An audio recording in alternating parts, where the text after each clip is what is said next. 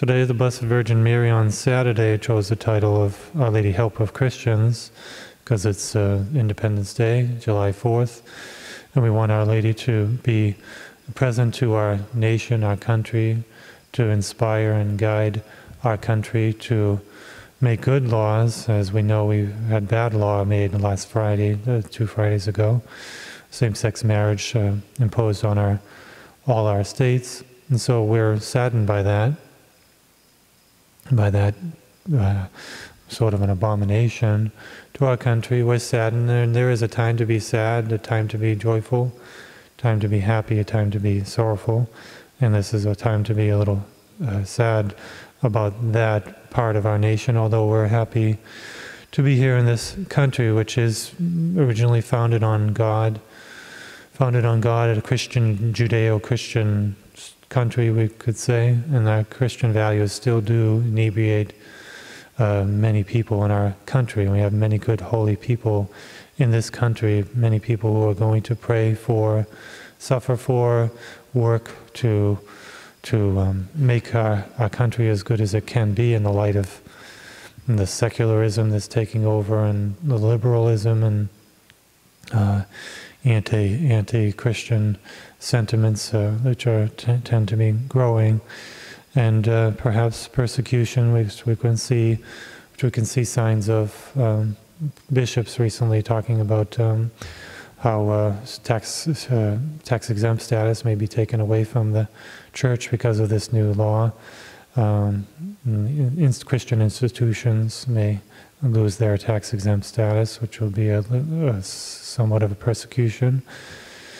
And as other people have said, persecution and happens in stages and incremental, and so we're in perhaps the beginning stages, which could end in a kind of martyrdom later on, maybe in our lifetime, maybe in the next generation.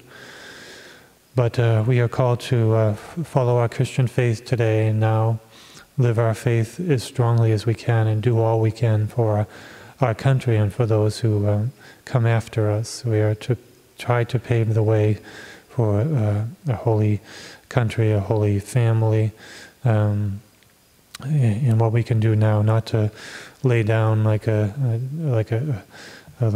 dead dog and let things happen to us and let evil walk all over us, but we need to fight, put up a fight and pray and suffer and sacrifice for our country today and for our children tomorrow.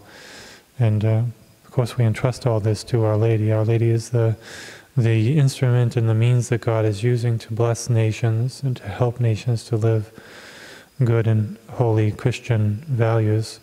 So Our Lady Helpful Christians, we ask her to strongly take hold of our country, maybe not in the macro level, but in the micro level, in the hearts of men and women, to touch our hearts, help us to seek to be good and to live Christian values, to live according to the laws of God. We celebrate Independence Day. We don't want to be independent from God. We want to be independent from oppression, and especially from evil oppression, from the oppression of Satan and evil influences. But we want to be subject. We want to be obedient to God, subject to His laws, and this will bring us true freedom, freedom of the children of God. We want to be subject and servants in this life, so that we can reign as true children of freedom in the next life, but also a kind of freedom in this world, serving God in goodness and love and happiness and holiness, obeying God.